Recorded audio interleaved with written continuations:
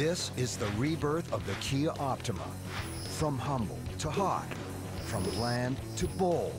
The Optima versus the previous generation was night and day. It was a high-risk makeover with billions at stake. Could a plain Jane sedan be turned into a supermodel? If it bombs, you've got a $2 billion mistake on your hands. They fired up a futuristic assembly plant, poured buckets into research and development, and recruited the world's top auto designer. He is absolutely brilliant. But could he do the near impossible? Turn a perennial wallflower into the life of the party? It's been a David and Goliath type story. Now buckle up while we take you for a spin in the fast lane. Through design, testing, and production, it's the birth of a Kia Optima.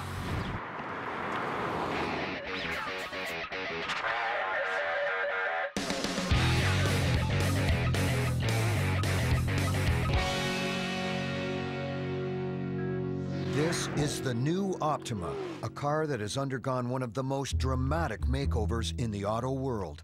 It's the new face of Kia.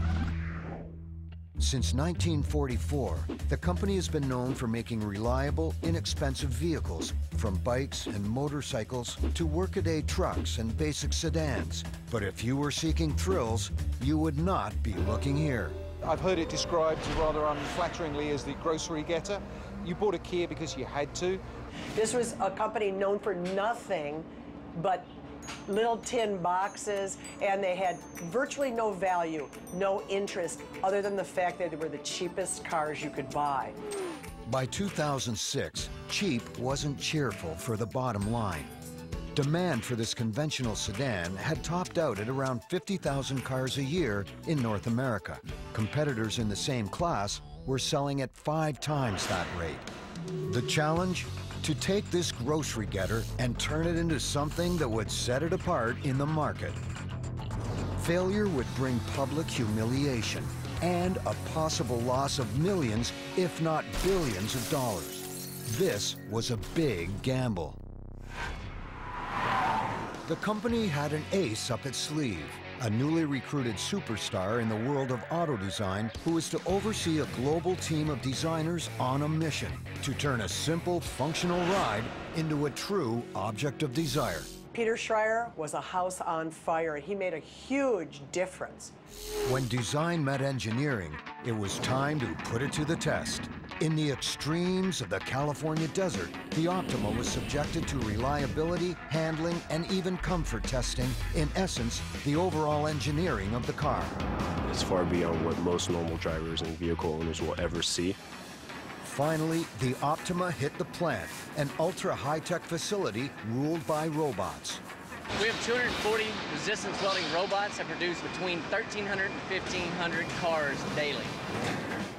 The entire makeover risked failure if the intricacies of design and engineering couldn't be mass-produced at an affordable price.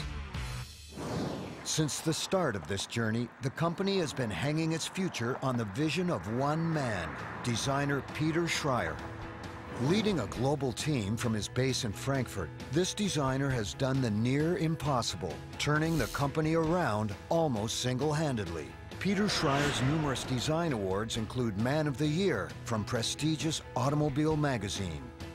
As a star at Audi and Volkswagen, Schreier's pedigree certainly qualified him for the job. But that didn't mean this was going to be easy. His vision would either make or break the future of the Optima, and perhaps even the car company itself. It's a huge challenge. For Peter to come from a company like Audi to an underdog car company, the best challenge of all. He was to tackle the entire line and create a new face for the automaker. Kia is like a clean sheet of paper. I had the chance to completely start on a white canvas, and I could say shape the brand the way I thought it would be right. When we heard he went to Kia, we were shocked. I mean, really shocked. The Optima was to be the pinnacle of Schreier's redesign, created to be a competitive high-end vehicle at an affordable price. The hardest thing to do is to build a car like this because it is so competitive. There's so many players involved. You can write a check and build a Ferrari or a Lamborghini, but if you want to build a bestseller, It's a very, very tough proposition. The new Optima would put the company on the world stage, open to the scrutiny of consumers, other car companies, and the toughest critics. There was a certain degree of risk in Kia taking this approach to do a very high-styled, mass-market, mid-size sedan. I think it was a calculated risk, and I think they had to do it because otherwise they wouldn't have attracted any attention. The previous generation of the Kia Optima was a very capable vehicle. However, it lacked styling, it lacked excitement. Consumers were not typically drawn to that vehicle. The old Optima, it was a car that people bought if they're very rational. It wasn't a car that people, let's say, were aspire to buy. Mechanically, the new Optima is a revolution from the old one. The old Optima, if we take a look at this example here, has the V6 in it, at about 194 horse and 184 foot-pounds of torque. The new Optima has a 4-cylinder direct injection, 200 horse and 196 foot-pound of torque. About 23 to 25% better on fuel, way more refined, better on emission, so it's a lot more car. The direct injection engine is very strong.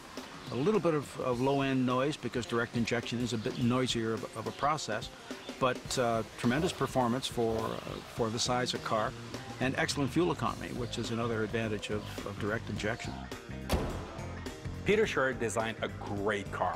We need to make sure to back it up with great technology, meaning GDI engine, 6-speed automatic, great suspension, great safety, great ergonomics, and a leading-edge technology hybrid.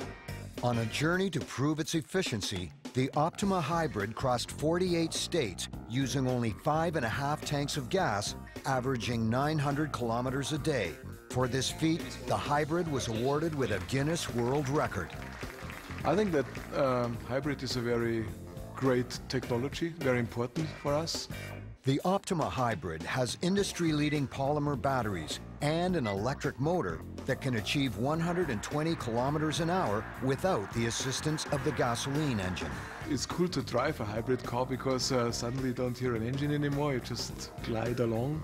I think it's not only important to make nice design, it's important to make good cars with good performance and good fuel consumption. And this huge field comes to life, and I'll tell you, nothing like hearing all this power. One of the things Kia's doing that will go a long way to turning this whole perception of a car without quality around is entering racing. When we participate in racing, it puts Kia in a different level. Somehow we belong to the club.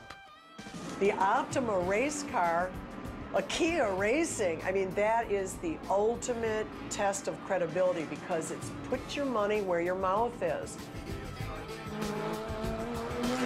If you win on Sunday, then you sell on Monday. That's always been the case.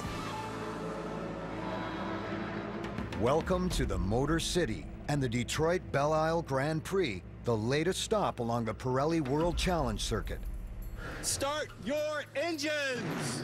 Every weekend through the summer, car makers from around the world go head-to-head on tracks like this. This is one of North America's top production car competitions, and this year, there's a new player in town. I have to be honest, when we first showed up, they kind of chuckled a little bit. The hardcore race fan, maybe the other racers themselves, the people who were in the paddock that we're competing against, they didn't really take us very seriously. Camaros, Porsches, Mustangs, and Caddies. Most of the usual heavy hitters are here, showing off their latest creations and getting ready to put them to the ultimate test. It's been a very interesting David and Goliath type story. It's a monumental challenge, but is the path to the podium possible with the vision of Peter Schreier and his team? It's good design, and that fundamental good design has made it a good race car. Coming up, it wasn't easy. Starting from scratch had certain freedoms, but also plenty of pitfalls. This fresh face was on a journey to the end of the line. Would the industry's harshest critics buy in? Inside the Kia car company, there's a new mission: to build vehicles that buck their practical image and give drivers something bold to get excited about. They'll have the full support of the most high-tech facilities in North America. But it's an ambitious challenge, a process laden with risk. Building a brand is the toughest thing to do in the car business. Mechanical reliability, that's only science, you can figure that out. Fit and finish, you can eventually learn that. Styling, you can hire somebody. But establishing a brand, that's very, very difficult. The star player in this company's makeover is Peter Schreier, a world-class designer with an automobile legacy second to none. For Kia, whatever they're paying him, it's not enough. I mean, he has been, to me, a key to establishing an identity. The greenhouse sits very far back, so this gives it this kind of dignity. Design is not just the surface, design goes beyond, and it's actually the connection between man and machine. The makeover began with a new face. You know, I look out the window here all the time and I see the traffic, and when the cars stop at the traffic lights, some of them you recognize. You can see, aha, that's a BMW and that's a Mercedes. I wanted Kia to be recognized, and I want people to have an awareness of our brand. And this is why one of the first things that I did was to create a special grille and a special front face and an expression that fits to Kia and that is new and that is so distinctive, so no other car has it. So I did this shape with the two tabs in the middle that somehow are a little bit like teeth. The tiger nose would become one of the defining features of the new Optima and the face of an entire car company. Look at a tiger, like a tiger's nose, like it comes out and has the, you know, this strong three-dimensional look to it, and it's a symbol of power and dignity and the way the tiger looks. If it was not that iconic or that distinctive, you would not recognize our cars immediately, and then they would just pass by anonymous. Then the ultimate challenge. Head up an international team of designers to completely overhaul the Optima and make it a winner in the most competitively ruthless class of automobiles. Peter Schreier has a knack for understanding what consumers are looking for in a vehicle. He's able to do so by injecting incredible styling cues in a vehicle, but at the same time exercising the necessary restraint so that car doesn't go overboard. And the Optima is a perfect example that actually appeals to the widest demographic I've ever seen. Design is now a global language. There are trends in some places. In his studio in Germany, you'll know about cars that have to perform on the Autobahn and cars that are high luxury, and there's a different expectation from different areas of the world. You have to now have studios everywhere, which he does. He has a new studio in Shanghai, and he is in the air most of the time.